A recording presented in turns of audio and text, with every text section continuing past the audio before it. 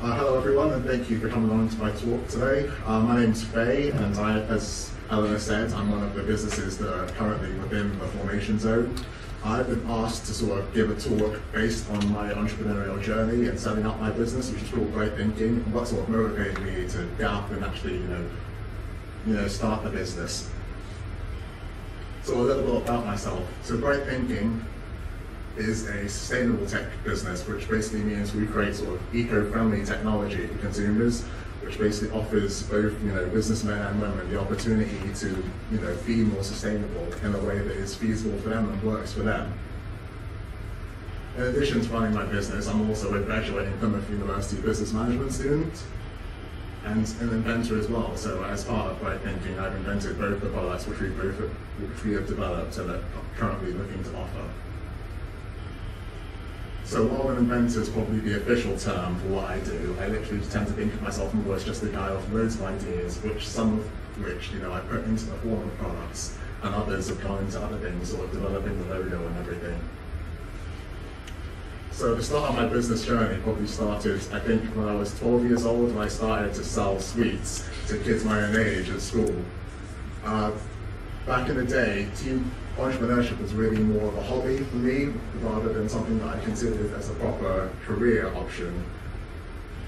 But through the experiences that I had in selling sweets over the years, I did manage to learn a few things about business, such as the importance of good customer service, especially in the case of providing good customer service to somebody like a bully who do something about it, and also the importance of supply and demand and always looking to supply actual, sweets and just goods that people wanted to buy. Because if I was to buy something that no one was really interested in, I'd just be left with a bunch of stock. So yeah, at the age of 16, I had my first ever interview, which was with Marks and Spencer's.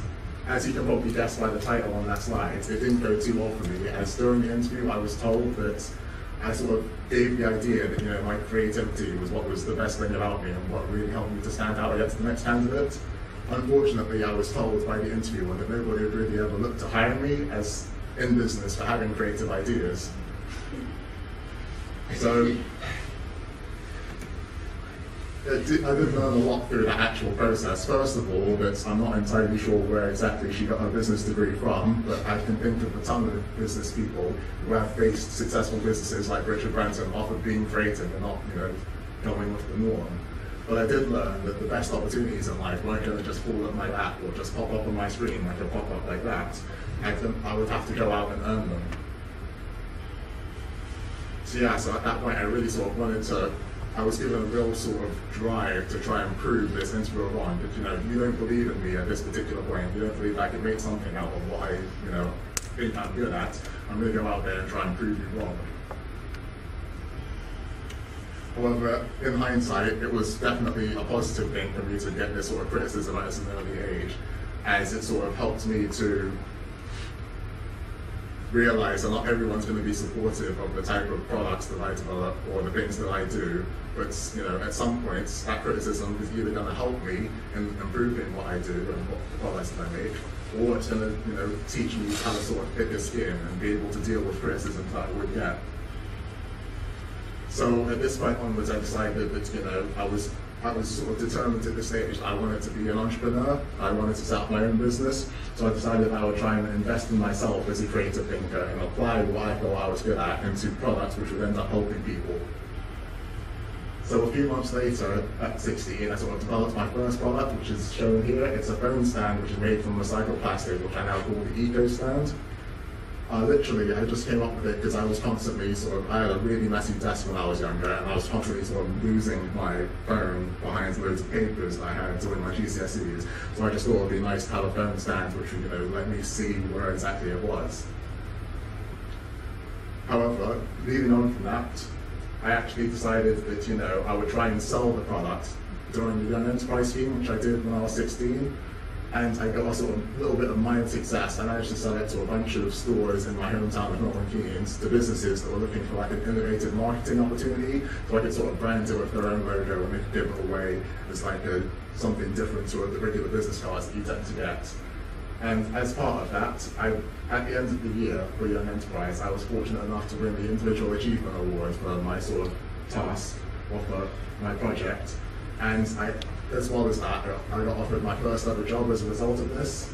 So the manager of one of the stores that I was selling the phone stand to actually came along to the award ceremony for Young Enterprise and saw me there and sort of offered me my first summer job afterwards, which has already sort of proves the interim one that nobody would look to hire me for being creative.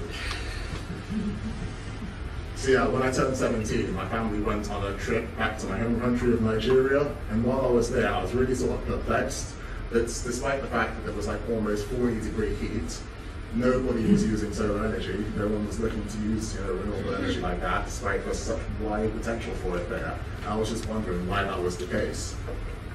I sort of realized by talking to people there that a lot of the sort of solar-based products, or the way that people view solar energy, is in something that's too large scale for the smaller business people to actually take hold of. It's not something that they could easily adopt because it was either too expensive or too inconvenient for them to use.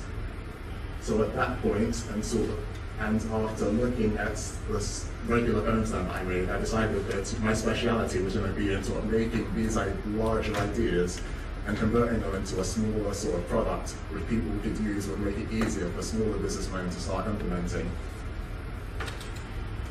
So that's when I sort of had my light bulb moment, and I started, BrighThinking, as it's sort of known as today, sort of started, and with that, I also started the product I've been developing for the last few years called the Solar Dock, which this is the photo of a very rough prototype that I made. I literally stole my mom's sort of tablet stand, put a solar panel on it, and just had a battery attached to it just to prove that the concept would work. So when I was starting university, as a sort of 18, 19-year-old, there were only two sort of main factors that I was looking for university. First of all, as it was the first opportunity for me to leave home, I wanted the chance to, actually leave home and be as far away from my parents and my family as humanly possible. Which I think I set a target of being at a minimum of 4 hours away from all the people. And in addition to that, I also wanted a university that would support me with my business idea, even though I wasn't entirely sure where it would lead me to. And for those of you wondering, Plymouth is a 6-hour journey from where I live, so it's definitely met both of those. So when I started university, I did have the idea, but I realized that in my current form as a 19-year-old, I wasn't really in a position, or I didn't really have the qualifications to develop the type of product that I was hoping to develop. So I realized that, at that stage, it would be really crucial for me to try and, if I didn't have the skills to go out there and make what I wanted to make, and even to connect with people who could. So I literally, in my first year, I went to all the possible events that I could. I took part in networking opportunities for local designers, and wanted to see if anyone would help me design my idea or consult with me on it, on what I could do and improve. In addition to this, I took part in loads of business competitions, like games that we'll talk about later, and other ones. And although taking part in all the events that I have could seem a bit, I don't know, maybe tedious to some, the thing that really kept me going was really being able to see the progress that I was making with my products and my actual logo, which hopefully you can see, or you would agree, that I have made some progress for the good in comparison to what I had back in the day. So one of the most important competitions that I took part in during my university career was called the Range Business Plan Competition. And as part of this, I was given the opportunity alongside other finalists to pitch my business idea to billionaire and sort of founder of the Range, Chris Dawson. This was a huge opportunity for me, and it's something that I look back upon, with a smile, because it really sort of helped me to boost my confidence. Because before then, I'm a very sort of introverted person, and before then, I didn't sort of believe in what I was doing at all. I was just like, oh yeah, I just make this because, it's what I enjoy doing, but I didn't think anybody else would be that interested in it. However, after pitching to Chris Dawson, he gave me the compliment that he thought it was a fantastic idea and I should keep going with it, which was a huge confidence booster for me. In addition to it, I got what is by far my best sort of prize for taking part in the competition, because after we pitched to Chris Dawson at the Range headquarters, he gave us all a ride home in his Rolls-Royce Phantom back into uni, and I literally got to see a few of my mates on my way in and just wave at them. Another competition which has helped teach me a lot on my journey to where I am today is taking part in the Game Suit competition, which will be after this as well. I took part in the first Game Suit, which was last year, And although I didn't win the competition, I did learn a lot from it, such as the importance of sometimes, learning that sometimes it is important to, or it's better for me to fail at certain points, as long as I don't fail on a large scale, because there's a lot I can learn through my failures. Taking part in Game 2 helped me to sort of get over my initial fear of public speaking, because before then, any sort of opportunity to talk to any crowd, I would just be put off by it. I hated public speaking. It was not something I was interested in at all. But being able to talk to a room full of business people who are looking to find out more about my business helped me to start getting over that. In addition, taking part in SOUP also helped me to validate my idea within that business community and find out what I can improve about it. And to also help me get a bit of recognition, so whenever people tend to see me out on the street, I'm not saying that I'm famous or anything like that. I'm saying if I do happen to get recognized, it would be, for doing Game Soup, and by people that say, hey, you're the guy that did Soup, which hopefully will change to, hey, you're the guy who did Future Sync after today, but we'll see. So I didn't think it would be fair to sort of talk about my business journey if I didn't give like a quick story about my family. I'm so thankful for the family I've had. They've been my biggest sort of, looking for the right words. Motivators, would that be the right words? But yeah, they've always been there for me, and I'm pretty sure that I would not be in the position that I am today if it wasn't for them. And an example of this would be with the Eco Stand. When I was developing the Eco Stand, it didn't look anything like what it looks like today. It looks like that. So I used to spend time after school just heating, a sheet of plastic and sort of molding it into one shape. You couldn't, adjust it or anything like that. It was literally just a phone holder. It wasn't even something you could charge your phone on. But I showed it to my mom, and her face literally lit up. And I was sort of really questioning, it was like, it lit up so much that I was sort of questioning, like, Mom, this isn't that good. And then she just went but she really motivated me to keep going with it. She came up, she was just like, oh yeah, Feyi, this is great. I absolutely love it. It would be even better if you were to, make it so that you could adjust this. And she sort of gave me little pointers on how I can improve the product. And that's how it sort of got into the stage it is at now. So that sort of brings me to the current day, where I'm still hoping to continue with my business and continue making products into the future. That starts with the opportunity to speak at Future Sync today. I'd like to say a quick thank you to the guys that invited me down here. In addition to that, in the next month, I'll be developing the last version of the solar dock, which unfortunately I couldn't bring in today, but I do have an older prototype at my exhibition stand, which is in the Davy building.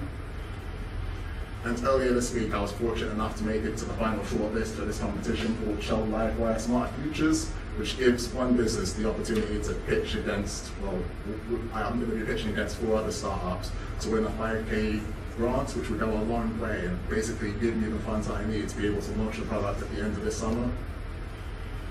And in addition to being a technology brand, I wanted BrighThinking to be sort of like a platform for sustainability and promoting eco-friendliness. So thank you for listening to my talk. If you guys want to find out more about the products that I've made, I don't know if I'm going to have any time for questions, but I also have an exhibition stand in the Davy building, like I said before. If you guys happen to come across BrighThinking, I would really appreciate if you would help vote for me in the Shell Livewire competition. We also have social media, Facebook and Twitter. And if you're going to SOUP, I want to do a quick shout out for a friend of mine. His name's Jerome, and he's going to be pitching his business early against 3 other great startups. So yeah, thank you for listening. That's the diary of an aspiring entrepreneur.